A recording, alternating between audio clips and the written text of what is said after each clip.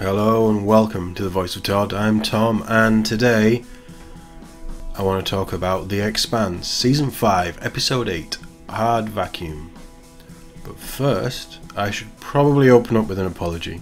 I like to get these out on the day that the episode drops. That was yesterday, unfortunately. I had quite a few things going on IRL. So it's Thursday, I'm a day late, I am really sorry. Hopefully it won't happen again. It was just a trying day yesterday. But let's talk about the latest episode of The Expanse. As always, my opening gambit of trying to get you guys to join in.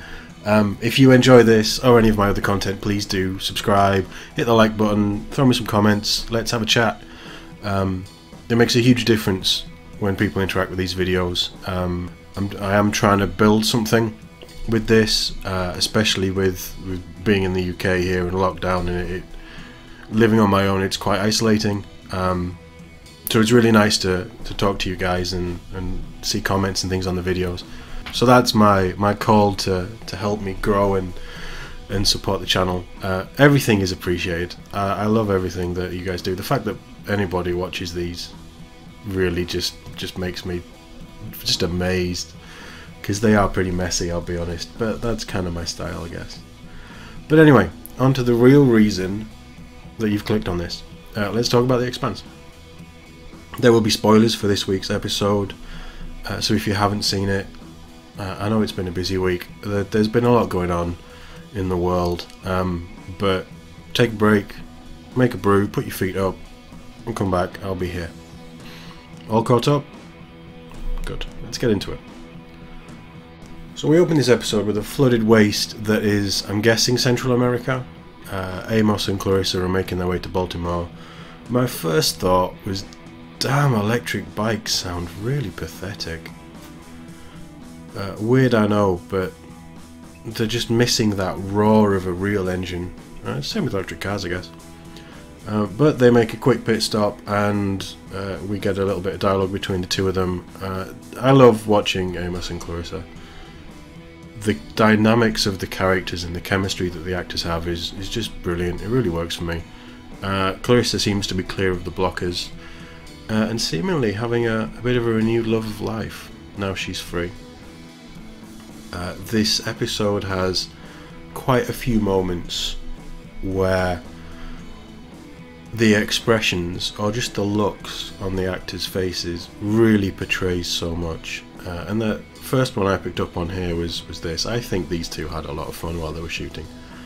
And as Amos pokes fun at Clarissa eating a protein bar or talking about it like it's the best thing in the world, it's these little real moments of just humanity that really work. I love it when Amos takes the piss. I also think that we've got on a decent amount of Clarissa here. With season 3, she's totally consumed by rage.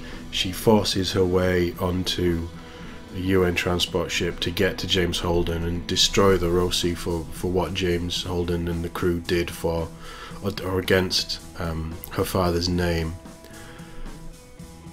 Yes, she does stop short in fulfilling that path, and she does it with her own morals, and it's her decision.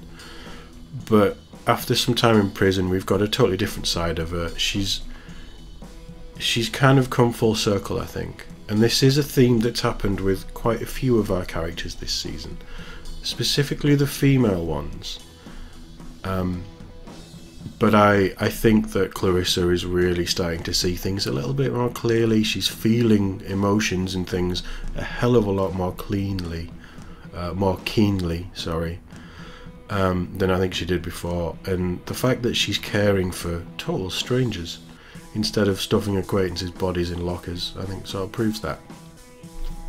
But we really get this setup is showing how much of a mess Earth is, and Amos and Clarissa are not strong enough as the two of them to do anything about it. And I think that's why we're heading to Baltimore, so Amos can try and get some reinforcements and find a way to at least survive.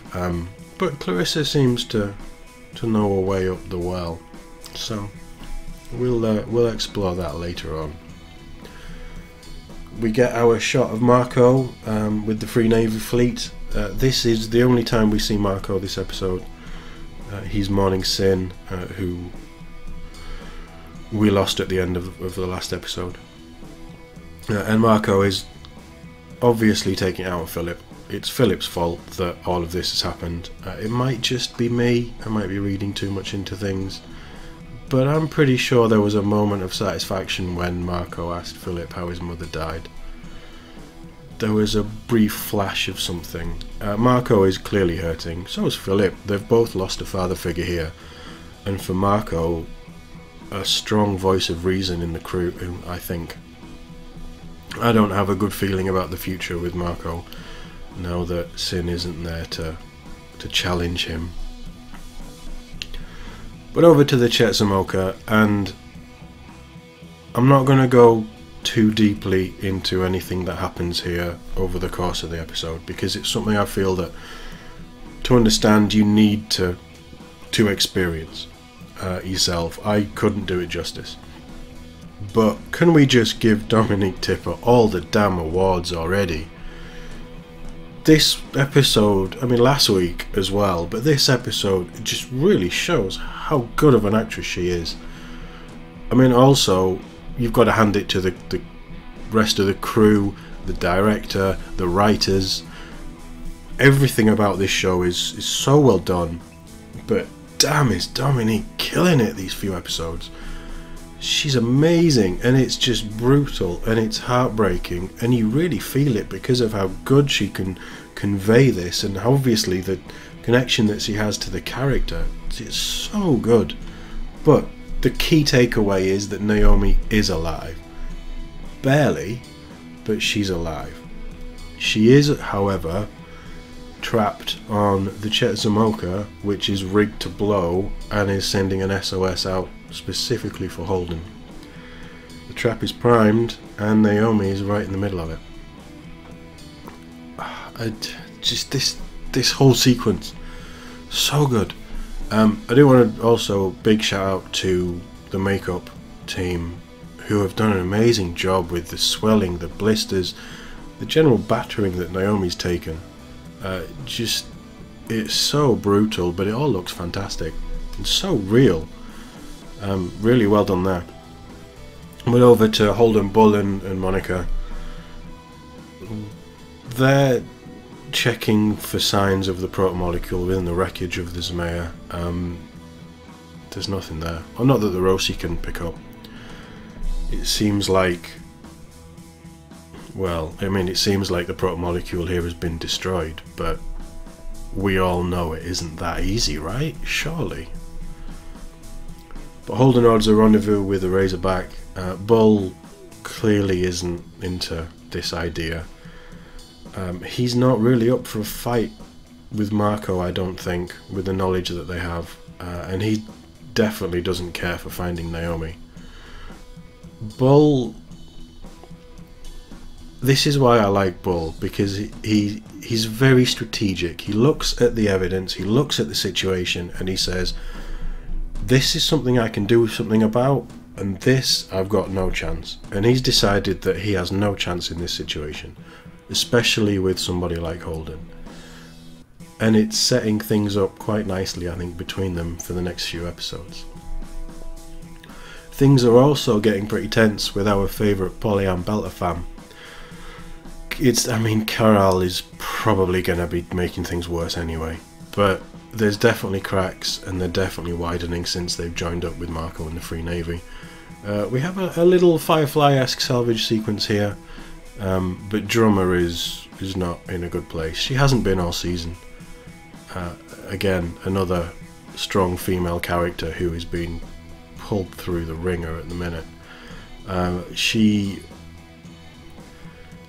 isn't fond of having to side with Marco, clearly, and especially after Ashford's death. She's not coping well, and she doesn't really have any other choice, so she's in a rough spot. We then head over to Luna and we get David Pastor, the new UN Secretary General's first address to the people of Earth. Boy, is he good. I'm going to butcher his name, I'm really sorry. Sugith Varahes? He's really good. I'm really sorry I butchered your name. Not that he'll ever see this, but I'm really sorry. Just brilliant. And I also love the little moment, and again it's that little interplay with the cast. The moment when he thanks and credits Avasarala and Delgado with the response effort. Avasarala is clearly not shy of the spotlight, and Delgado looks really uncomfortable. Just a nice little moment. But Pastor is, you know, he's starting to grow into the role, which is going to be interesting. We finally also get our latest look at Baltimore. Episode 2, the city was amazing. It's a mess now.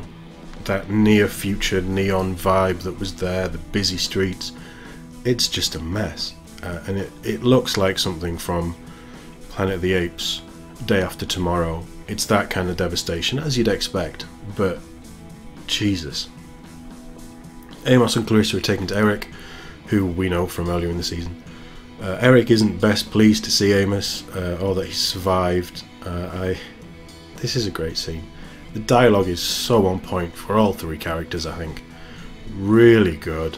It's just so strong writing this season, but just brilliant. And also the actors are clearly enjoying themselves.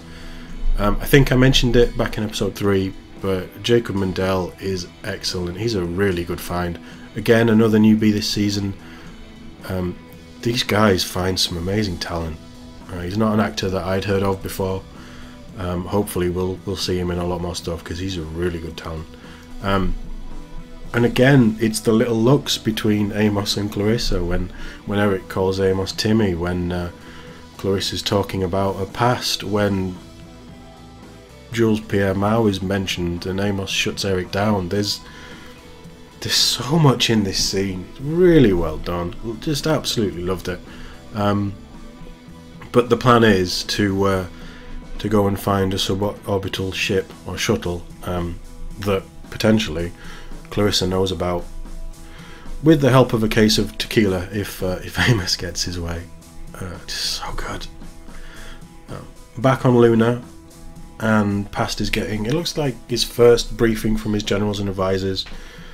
He, after his address to the planet, he wants a plan to bring the might of Earth's navy to bear on Marco and really tighten his grip and hopefully take the guy down. Avasarala and Delgado have differing opinions on how to do that, I feel. Pallas is named as a target due to its allegiance to Marco, but there would be a lot of civilian casualties. I mean, from an Earther's point of view, they are just belters, and all belters seem to be accountable for Marco's crimes, depending on who you ask. We will see if Pasta has the stomach for such drastic actions, and how much stock he has in Avasarala as a voice of reason here. I think moving forward it's going to be very interesting. But back with Naomi, those awards better be in the post, because she deserves every one of them. Like I said, I'm not going to go into the details here. It just shows you how much faith everybody seems to have in everybody here, how good these scenes are. They're so well done. They're so well done. This season we've had Avasarala pushed to breaking point. She's got a distraction now with her new position on the council, but we know very little about what's happened to Arjun. We know her family's safe, the rest of her family's safe, her daughters and grandchildren, but Arjun's clearly missing. Earth's a mess, which she's taken personally. We also have Drummer, who is so close to the edge right now, and Naomi has just been broken time and time again this season.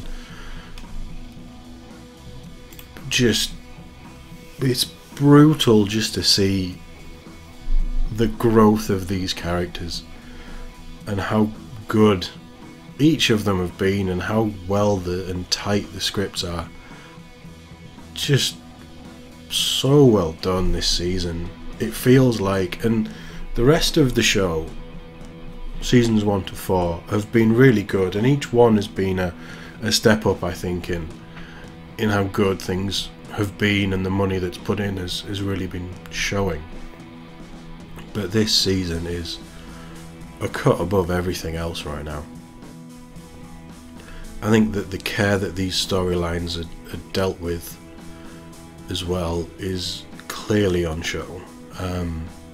We have some very strong characters who have been brought to their knees, and it's done in a way that not only do you sympathise, but you also feel the desperation with them as if you knew them personally. Back over to our Polly-Ann Belter.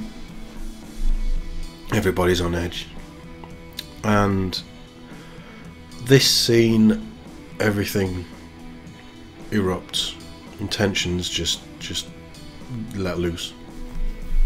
I do think this scene is a little wonky. I think it would be really hard to shoot a scene like this, but damn, is it! It's really well done.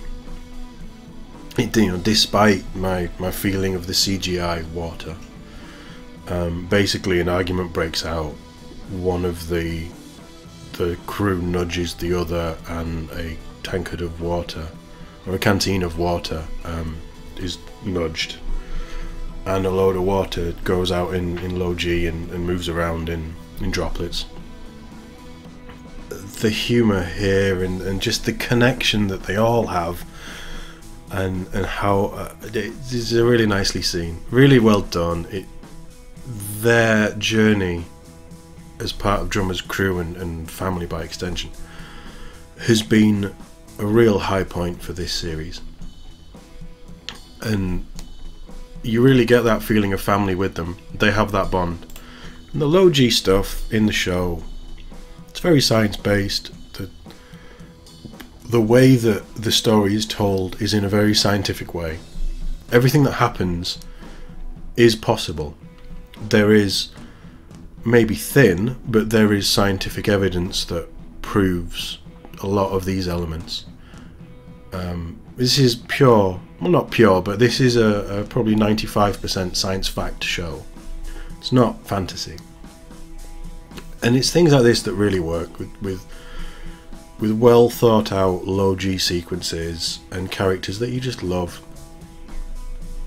But yeah, a really good scene, and it was the feeling of relief and that moment of relaxation that I think as a viewer I definitely needed after the last sort of episode and where we're going with other characters in this. So that was really well done.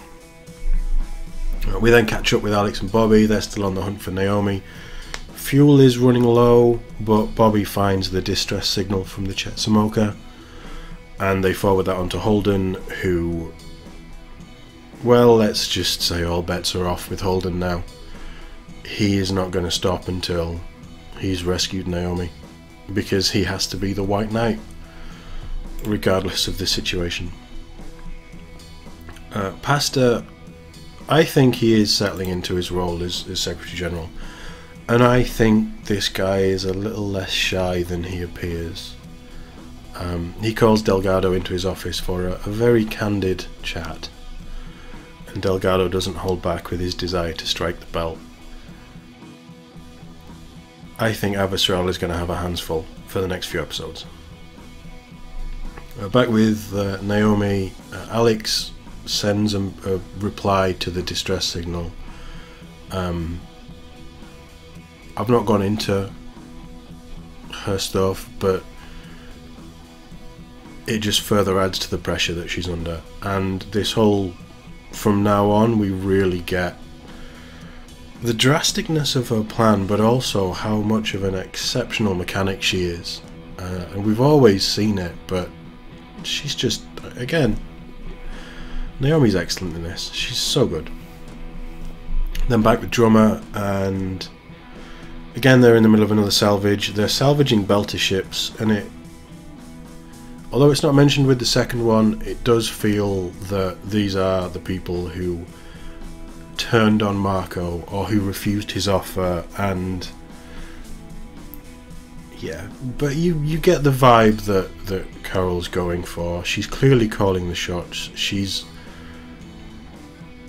She doesn't care about the people that she's with, only for the cause, and that's been clear from the start, and it just reinforces it here. But they pick up on the distress signal, and Carol seems to take great pleasure in telling Drummer that Naomi's dead. Drummer reacts as you'd expect, and her famous temper flares. Luckily, Oksana is quick enough to restrain her before she draws her weapon, but Drummer storms off the bridge, and well, I don't think Carol's really going to make many friends. I do hate seeing Drummer like this. Again, another really strong character who I've fallen in love with. Earlier in the season, we got a little bit of the backstory with Drummer and the bottle of whiskey that she was going to share with Ashford. It takes the news of Naomi's death that really pushes her over the edge and opens the bottle. Drummer in the show, she's merged with a character called Sam from the books, and I won't go into it, but Sam and Naomi were very close, and you really get the feeling that Naomi and Drummer are close after everything that happened in season 3, and I think this is a nice little nod to their relationship and their friendship, and the characters that Drummer seems to be taking cues from in the books. It really works for me, but yeah, Drummer's not in a good way. We have a final scene with Naomi. I mean final as in final of the episode, not final as in yeah, you know. I just love how this plays out. The emotion, the music, all of it. It really got me. Really got me. Just brilliant. But we end the episode with Carol and Oksana. Carol is maybe not as cold as she makes out, and I think she's realised that Oksana might not be an enemy. Anyway, the two are connecting, and the distress signal that's been coming through on the ship from Naomi has changed, and the realisation of what that could mean seems to have hit Carol. And we end with the distress signal, the changed distress signal, playing out. Brilliant episode. Brilliant episode. We end with Naomi forcing a chance at potential rescue with Alex and Bobby, and Holden, Bull and Monica burning headfirst towards Marco's trap on the Chesamoka. Avis for Alice seemingly put in a tough spot by Pasta and Delgado's potential new alliance. That's just where I feel it's going. Amos and Clarissa are pretty much focused on getting off Earth now, if that's possible. And I think Drummer is about to explode, which could cause all kinds of problems for everybody. But we have a beacon, which is Naomi's signal. We have most of our main characters, heading that way. And I would guess that Marco has a thing or two going through his head about the situation as well. I really think this is building up to the last 2 episodes. I love this show. I don't think there is a better show. There certainly isn't a better show on TV at the moment. But I don't think there's been anything that's been as good as this in a long time. Just everything works. Everything works. Big shout out to the writers and I know that the authors of the book are involved in the show quite heavily, but the writers' room have just nailed just everything that they were going for here. I love it. The actors, the crew, everything is just making this season just unmissable. It's an absolute delight to watch so far, and it has been brutal in moments, but I'm so excited to see where we go with the last 2 episodes. I think there's a lot in store, and I think it's going to be quite a big season finale. We do know there's a season 6. We're probably looking at December this year now. We're 2021, aren't we? So we're a while away, but I think I have high hopes, and I don't think I'll be disappointed whatever happens. But that leaves us with 2 weeks and quite a lot of story threads to tie up, and then we'll have to find a new show to watch, I think. I don't know what the viewing figures are like. I do hope that people are watching this. I hope that people are enjoying the show, and I hope that there's a solid fan base there. But anyway, what did you think of the episode? Let me know in the comments below. I'm really interested to see what your take is and where you think this is going to go with 2 episodes remaining. But as always, thank you for watching. I'll see you in the next one.